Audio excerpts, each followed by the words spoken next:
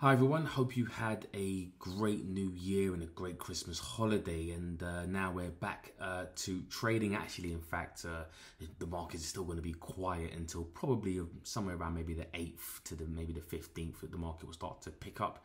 And yeah, so it's back to the grind again, right? And so in this video, I'm going to be going over the political business cycle and really why I believe the Federal Reserve are going to be cutting rates and why the US dollar is likely to be at sell at some point this year over the medium to long term. I think as we start the year, in fact, we could actually see and my bias is probably maybe more towards the buying side of the dollar in the first maybe 2 months of the year. But as we get closer to the elections in the States, then I believe that the Fed will start to cut rates, and many of you who understand fundamental analysis might be a bit confused because of the fact that the US at the moment have a growing economy, right? So inflation is falling and there's a growing economy. Now, for those of you who are watching this video who again don't necessarily know or unfamiliar, I guess, with how we look at the fundamentals, and really fundamentals I believe are driven mainly by interest rates as well as risk off sentiment, right? But if we're just looking at the fundamental side of things, right, we have interest rates. Let me just write this down. So we've got interest rates, and interest rates are either hiked by a central bank, they're held by a central bank, or they are cut by a central bank. And hiking rates usually and typically appreciates a currency. Cutting typically devalues a currency, right? And now why would a central bank want to influence the value of a currency? And it's mainly due to GDP, right? GDP and inflation, right? I'll put INF, right? So these two influence what a central bank does with their interest rates. And again, just to put this in really basic and simple terms, central banks will typically they have a 2% target, yeah, and if 2% inflation target, and if inflation is seen as trending above the 2% target, then central banks will hike rates, yeah, and if it's seen as trending below the 2% target, yeah, central banks are likely to cut, and that's what they do. That's what they've done historically. Now, where GDP comes into this is when the economy is in the business cycle when it's expanding, right? So you have a business cycle which kind of looks something like this, right? And you have an inflation cycle and you have an interest rate cycle as well, by the way. And I'm going to get into cycles.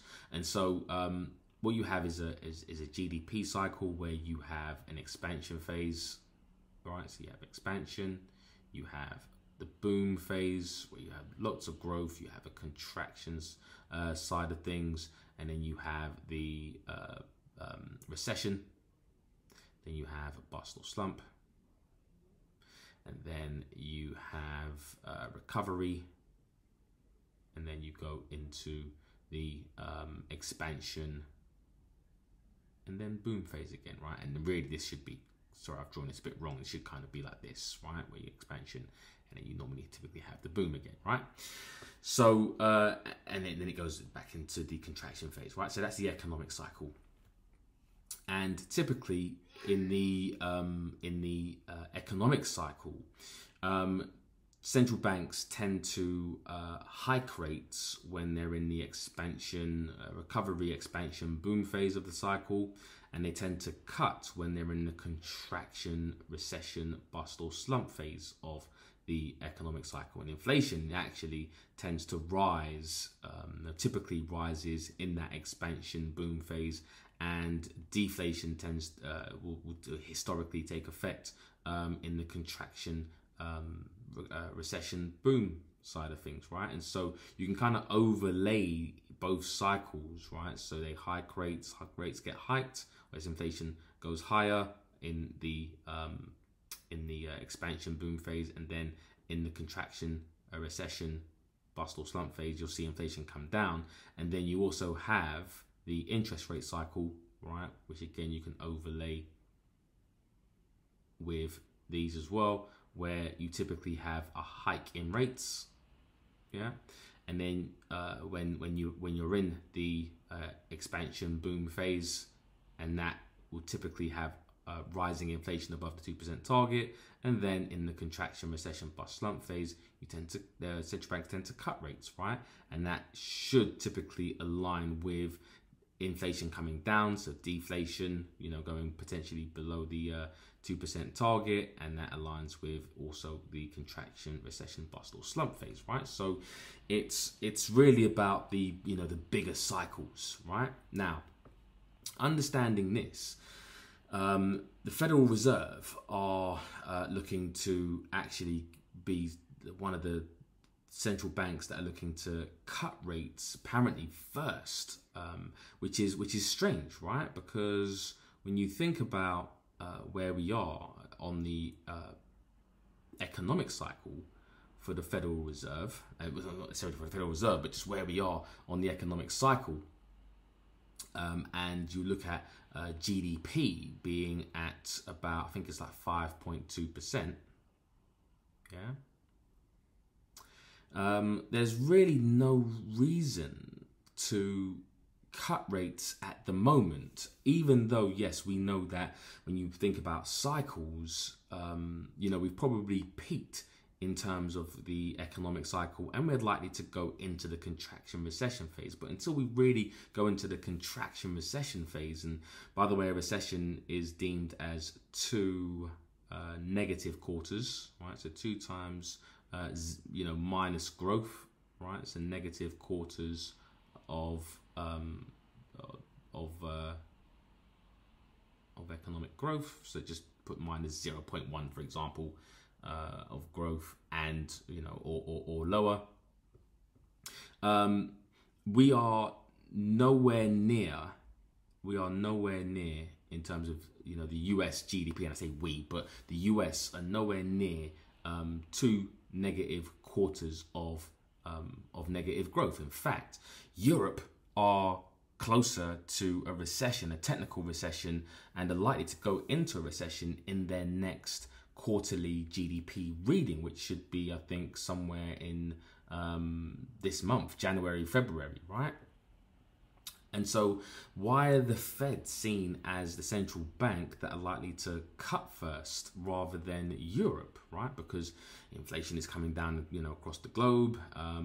But where Europe are, they're closer to a recession. They're somewhere around here. And you would probably say that the US is somewhere around, the beginnings maybe of their contraction phase, right? So they're up here. Europe are down here, and so is some, the UK as well, right? But they're also seen as cutting later than the US. So again, the question is, why is the Fed cutting rates? And it really comes down to what is known as the political business cycle, and something that is not really spoken about, and really the stars have kind of aligned in terms of the business political cycle. So what I'm going to do is, let me just clear this for now, and then I'm going to go here and read this out, just a couple of paragraphs, right? And so it says the political business cycle in economics, right, is the fluctuation of economic activity that results from an external intervention of political actors. The term political business cycle is used mainly to describe the stimulation of the economy just prior to an election in order to improve prospects of the incumbent government getting re-elected, despite numerous attempts to establish their existence. Empirical evidence of political business cycles remains rather equivocal, and equivocal means subject to two or more interpretations, and usually used to mislead or confuse, or uncertain in as an indication or sign or of uncertain nature or classification. So it's not necessarily a science, right?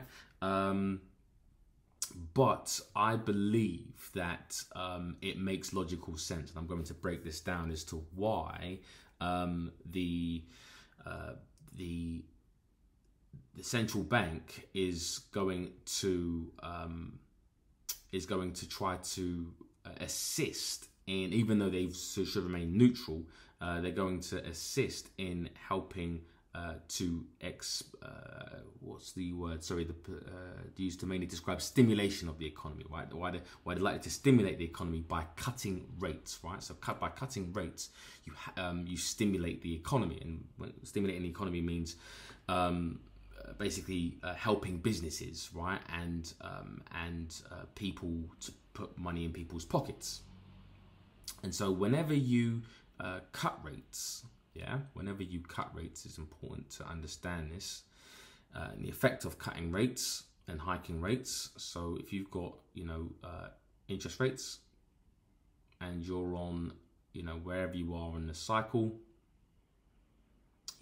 when you hike rates, the effect of hiking rates is that you are raising borrowing and lending costs, right? And that affects businesses and, mortgage owners, right? Because if you have a mortgage and your interest rate and your repayment on your mortgage is going higher, then you're going to have less money in your pocket. Same thing if you have a business, instead of, taking out, expanding your business and thinking about expanding and maybe hiring more, if you've got outstanding loans or you want to borrow more money, it's going to be more expensive because the central bank are hiking interest rates. You're going to think twice about either taking on new business or hiring more staff and expanding, right? So what that has the effect of is contracting the economy, and it's the opposite when you cut interest rates. So as interest rates are being cut, what that does is that stimulates the economy, because businesses are likely to borrow more, right? Because the repayments are lower, and hopefully, if they are in any kind of trouble, it eases, financial trouble, it eases, the burden, and they can, basically borrow money at a lower interest rate, and hopefully, not collapse or, crumble or anything like that. And in terms of helping, the consumer and mortgage owners and homeowners, it will put money in their pocket by reducing their mortgage repayments, right? Depending on when your term is obviously due for remortgaging. And so it's obviously critical to understand that. And so if the central bank are cutting interest rates, and stimulating the economy prior to an election to improve the prospects of the incumbent government getting re-elected, that makes all the sense in the world. And as I said, the stars have kind of aligned, because inflation at the moment is coming down, which typically would be okay. There would really be no reason for the central bank to cut rates, because inflation is pretty much now at their 2% target. So they would likely hold, especially with the economy doing, so good at the moment.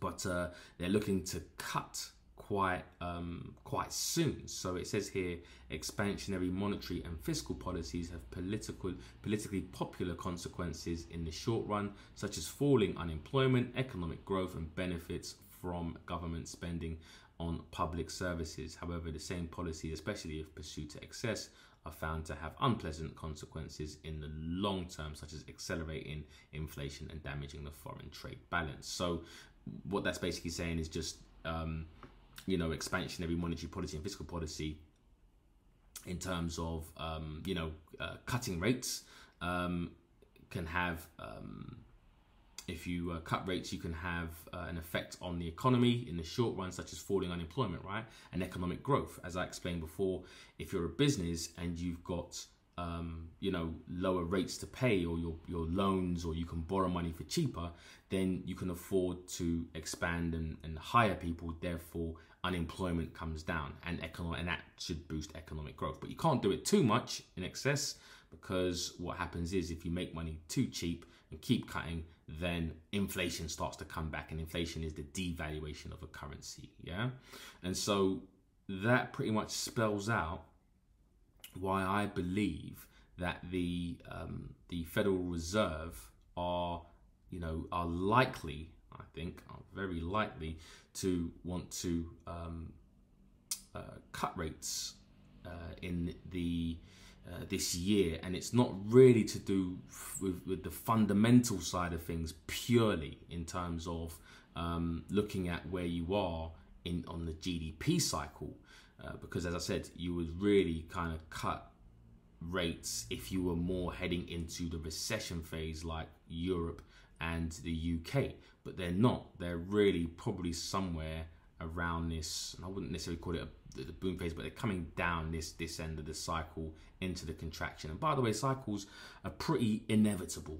Yeah, so you might be thinking, is there a chance that you could go from the contraction phase back into the boom phase, etc.? And that is possible, but historically, what you would normally have is the cycle kind of follow through, right? So boom, bust, and then back to boom again, right? Like that.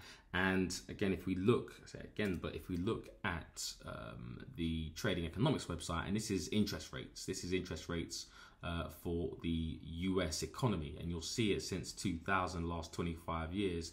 You'll see that interest rates, when they start to come up, yeah, and then they hold rates, and then you start to see the cycle, right? Then they cut rates. Yeah, nowhere really when they start cutting rates do you start to see them then, hike rates, then cut rates, then hike rates, then cut rates, right? Normally the cycle is, once they start to begin, then that's the end of the cycle that they're on, and then they start to, the holds can be for a long time or can be for a shorter time, right? Depending on what's happening with the economy and inflation, right? And then you have bottom end of the cycle, and you have the interest, then you have a hold for a period, and then you have hikes, then you have a hold for a period, then you have a cut, then you have a hold for a period, hikes, and cuts, then hikes, and what should come next, obviously, should come cuts. And so the central banks have pretty much beaten inflation, and I should hesitate to say beaten inflation, but inflation is coming down, disinflation is in the works. And so with inflation coming back down to the 2% target, you also have the beginnings of the cycle. Now, another question finally before I do go is, somebody would probably look to say, well, what if inflation reaccelerates? Yeah, because you can have a situation where inflation, even though it's, in the cycle, it may actually start to, reaccelerate a little bit. And so that is obviously possible, yeah, in terms of, if let's say, for example, the 2% target is here, and let's say, for example, at, maybe this is 2.7%, let's say, right? And then maybe we get a reading where in a quarter or a month where it might go to maybe 3%. Is that possible? Of course it's possible. Inflation isn't just going to drop like a stone. Inflation and GDP doesn't necessarily work like how interest rates work in terms of it being a smooth, smooth sailing on the way down and smooth sailing on the way up, as we've just seen. The interest rate cycle, the GDP cycle and inflation cycle kind of works, if you're looking at it, it probably might work a bit more like this, where you might have periods where you might have, loads of numbers, and then within those periods you may have, a contraction side of things, or GDP start to come down a bit, the data start to come down. Then all of a sudden you might see something like this. There might be periods where GDP or inflation, start to go higher as it's coming lower, and make lower highs, lower lows, and then you get this end of the cycle, right? And so within these periods, right? These periods here, yeah, on the way down, inflation, you could have a situation where inflation may actually tick higher. But overall, you're looking at the cycle, right? Once it starts to make its way up and then starts to make its way down, you're going to see periods where you might have when inflation is rising, inflation actually fall for a month or two, right? Or three.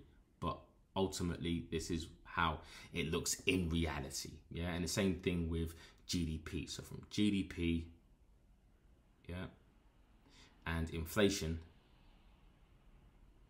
the cycle tends to look something like this, whereas the interest rate cycles typically, again, historically, at least over the last 25 years, that is, have tended to be a lot more smoother in terms of, hiking and cutting rates. And so is there a chance that inflation could come in? Yes, of course, it could go higher, but it doesn't mean that the central bank is going to change its mind. And so if that does happen in the US this year, where inflation starts to come higher a little bit, I don't think it will be enough for the central bank to want to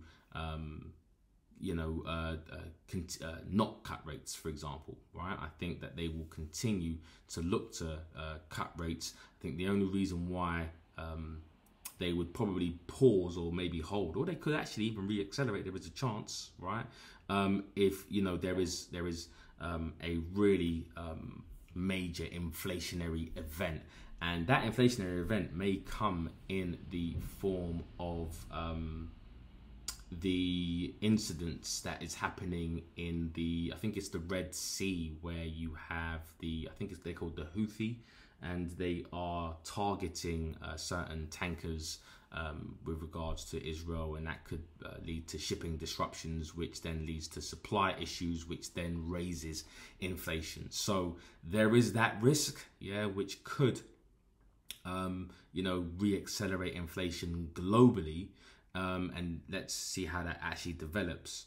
But if there are no risk events like that, or risk off events like that, then or it doesn't necessarily come to pass, or they sort that out sooner rather than later, then you're likely to see inflation continue to probably fall, and maybe to that 2% target. And if that does start to happen, then what the central bank are likely to do is start to cut rates, yeah, to stimulate the economy. And even though we're at 5.2%, yeah, if they can cut rates and, let's say, for example, and ignite the economy as it starts to necessarily contract, it might go down to maybe 3%.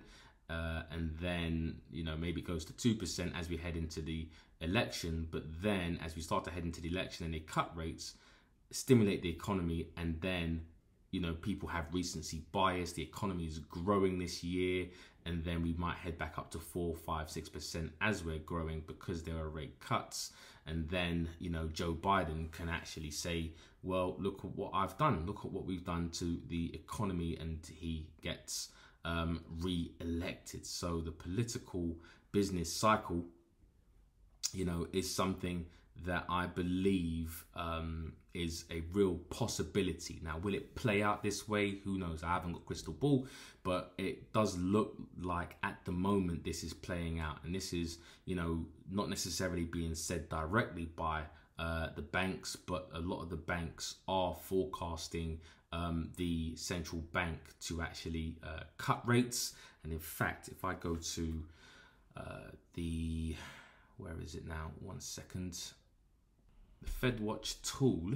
Yeah, so this is the CME FedWatch tool. And what we can see here are the probabilities of rate cuts as the market is pricing it in. And in January, it looks like it says there is the 15% chance right now of a cut, because at the moment, and let me just maybe make this slightly bigger, right, so we can see, don't have to squint.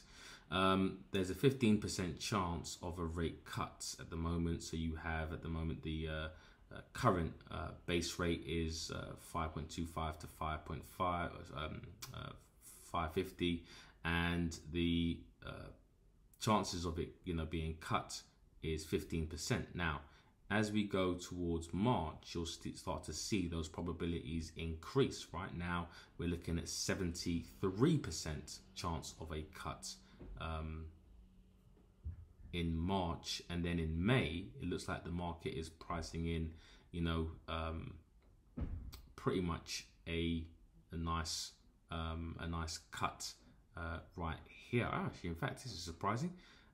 They've actually priced in maybe a bit of a hike. It depends. So there's something to that. But in the main, in March, which is the most recent data, they're actually pricing in the chances of a rate cut. I'm gonna have to look into why the market is pricing in actually at the moment a rate hike in the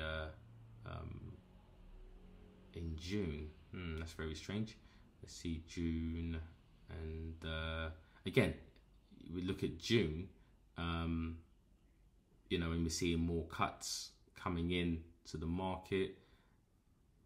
An ease pretty much is 100% in June. In July, again 100% chance of an ease. Yeah, so it's strange that the market in May is saying that there's an 11% chance of an ease and actually a 22% chance of a hike and a 66% chance of no change. So that's a bit of a strange one, but nevertheless, you're seeing most of the months looking like cuts into the November elections, right? So you're seeing 100% chance of cuts pretty much most of the months as we get closer towards the elections. And so that's really, it's not me hypothesizing in terms of my theory about things. This is what the market is currently pricing in, and it makes all the sense in the world in terms of just the political cycle. Normally you probably wouldn't have the central bank cutting first, because where they are on their economic cycle is really good, but because of the political business cycle, I believe that the Federal Reserve, although it's not said out loud, that's the reason why the market is pricing in rate cuts. And so let's see what happens. If it plays out, brilliant. If it doesn't play out, then the risk is minimal, really, because you're not committing as much capital when you're losing, but you're going for risk reward trades, high risk reward trades. And so if you're right about a trade, brilliant, you're going for maybe 10, 15, 20 to 1s overall. But if you're wrong about it, then your risk is defined, so it's not going to be it's not going to blow your account, right? Or you shouldn't necessarily be blowing your account on any one trade idea. And this is just one trade idea that we have this year. There are many more to come, and many more that we're looking at as well, in terms of for example, Japan, the Bank of Japan potentially hiking rates as well, which is another trade idea that I speak about in the private mentoring group. So I hope that explains things. A bit of quite advanced fundamental analysis, but let's see how this plays out. And if there are any changes, then I guess the mentoring, if you're in a mentoring group, you'll definitely be kept up to date on any changes to this trade idea. So I wish you all a very happy new year, and I'll speak to you all soon. Take care.